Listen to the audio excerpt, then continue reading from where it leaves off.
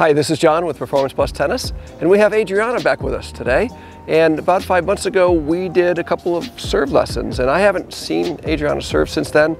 I don't know how much you've been working on your serve. You said not very much, but we're going to take a look and do a review of your serve today and get you back on track, or see how if you're on track on your serve.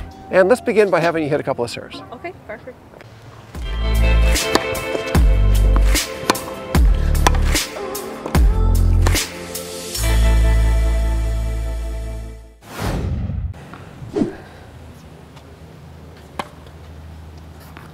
Good.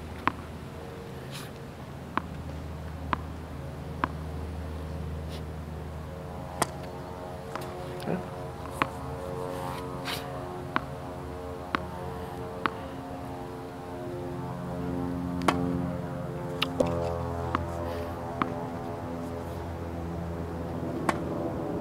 Well done. Good job. So Adriana is at the exact phase that almost every beginning adult tennis player is at when they're learning to serve. And you're starting to be able to get the ball in the box so you can start to play. And what this is really important is that what happens to most adult players is they get locked into this technique and they become very limited. So could your serve improve if you didn't change the mechanics of it? It will get better and you'll get more consistent, but you will hit a ceiling very quickly. So Adriana, you're really at a place in time where you either make a choice to really develop a good serve, or you're going to get trapped with the movement that you have. So let's do this. If I have you in the serve, again, I've talked about this a lot before, the serve is really a choreographed movement. It's a planned movement. If I said, go ahead and do a rehearsal of your serve without a ball and try to make it feel the way you think it should be, let's have a look at your serve. Okay. So just do a couple of rehearsals and just practice it, okay? Okay, a couple more.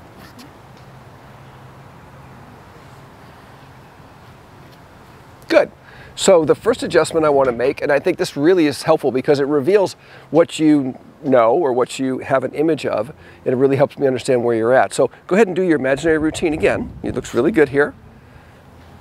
Good, and now reset your hands to start. Now when you start your serve, in the two demonstrations you did, both hands went up together and your racket went back and stopped. What we want to do, and remember the routine will help you have your hands separate away, and you're going to go this way, and you're going to get your arm behind you, and now notice that your elbow's behind you and you're in a throwing motion. So let's see you do that again, okay? And let's see if you can execute that movement. Better. Good. Okay, let's do that again. And I'll do it with you. You ready? We can do it together. So hands are set, weight slightly in the back foot, hands are going to fall away, weight's going to shift over the ball, reset the hands, come back, let your hands separate away, and go into your trophy position. Okay? Let's see you do that.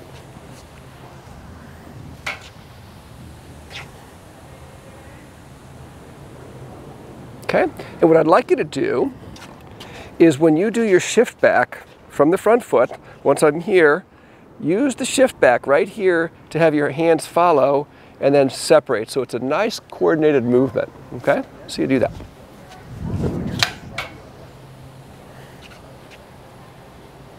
Okay? So let's go ahead and do your routine again. And now reset your hands, but see how you've already put your weight back? Yeah. Now you can shift your weight back and now go. That's right. Okay? So use that shift back to get your swing started. Okay? And we want to and let's make that slower. And a couple things that a lot of times beginning players, we're trying to get momentum to get the ball up, and we haven't really got the skill yet of using the tossing arm, so we're looking for momentum. So we get a lot of action in here. What we want to do is really trim that out. Try to stand up tall and feel like you don't move at all. As you come back like this and go into your trophy. Really trim that movement out.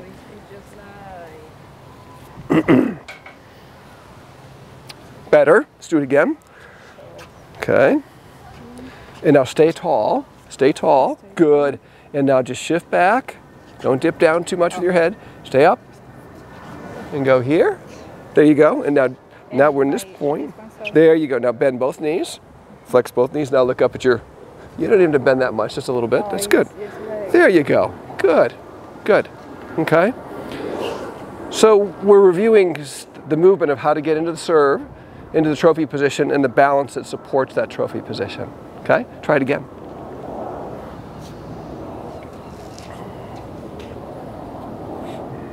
Okay, so the movement pattern is pretty good, but let's go slower. So what we don't want to do is go fast here. What we want to do is go slow, slow, quick, eventually. Okay? Try again, nice and slow.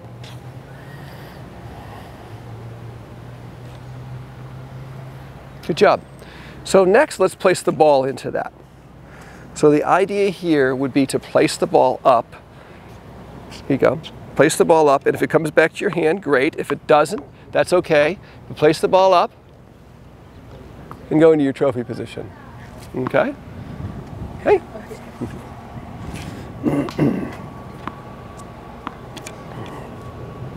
Hold. So put your left heel down, pick up your right heel, flex into both legs. Good. Good. Good. Here's another ball. Good. Try again.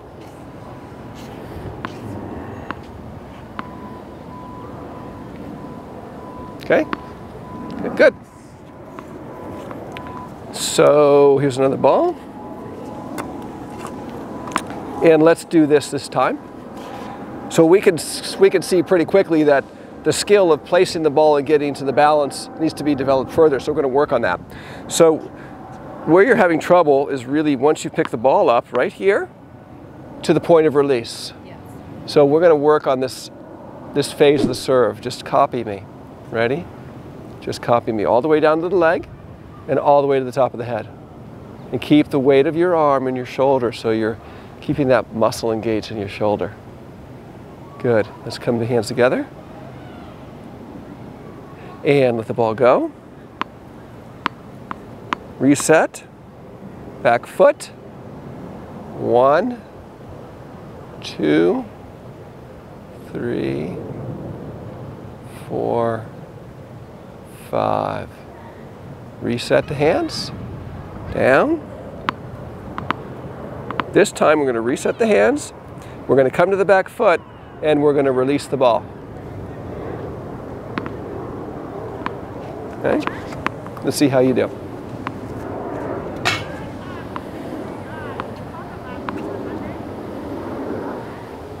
Getting better, okay?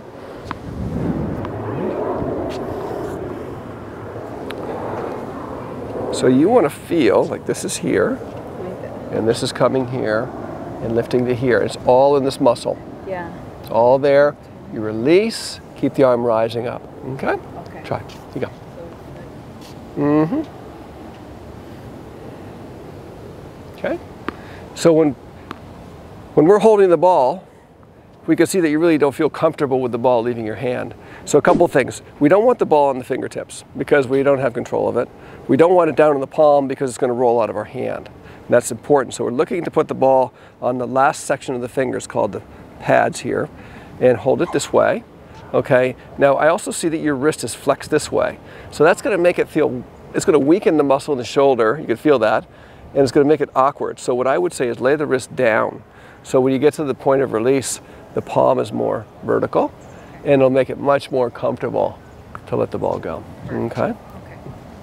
So let me take a look at your wrist. Yes, like this rather than this. Good, very good. Okay.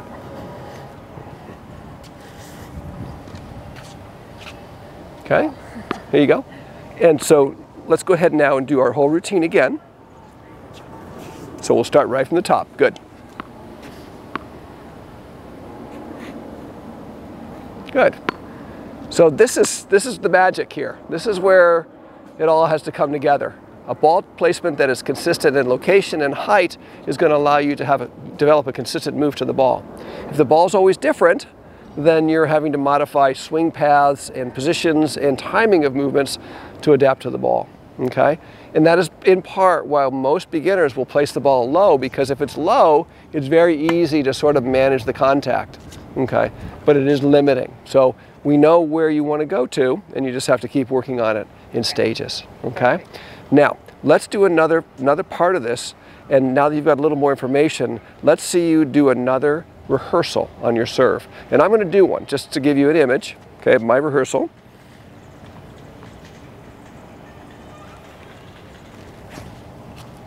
And let's see you go ahead and do a rehearsal. Okay, go ahead.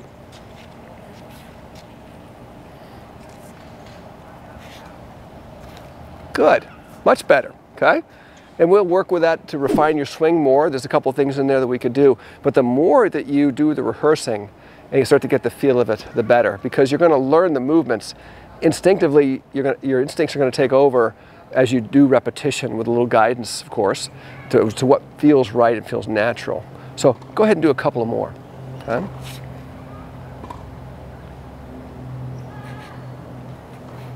Good, good. So the pattern looks really good. What I'm going to ask of you this time is that when you come back, let's not let the racket stall here. If the racket's going to pause, it's going to pause outside and above. And then when you want to make your move, it will fall and rise in one motion. Okay? Let's see you try that. It's here? That's right. And then it'll fall and go by itself. Okay?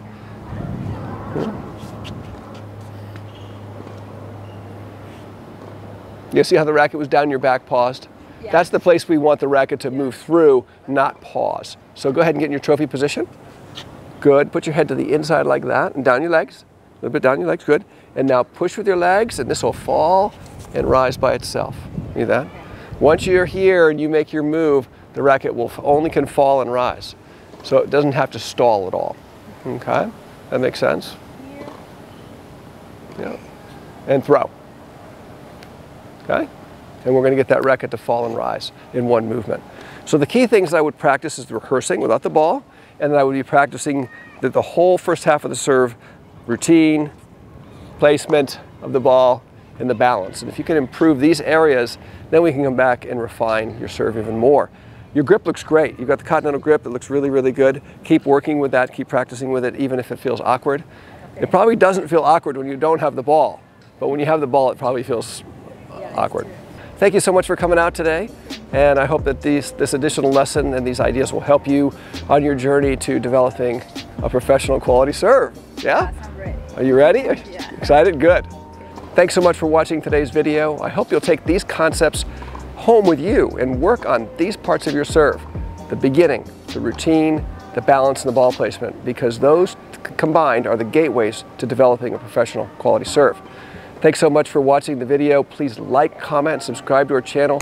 Let us know down below what you'd like us to film to help you on your journey to developing a professional quality tennis game. And also click on the link down below because I have a free gift for you, and that is my guide to developing a professional quality serve, where I review all the key principles you need to master to achieve your full serving potential. Thanks again for watching today's video, and we'll see you in the next lesson.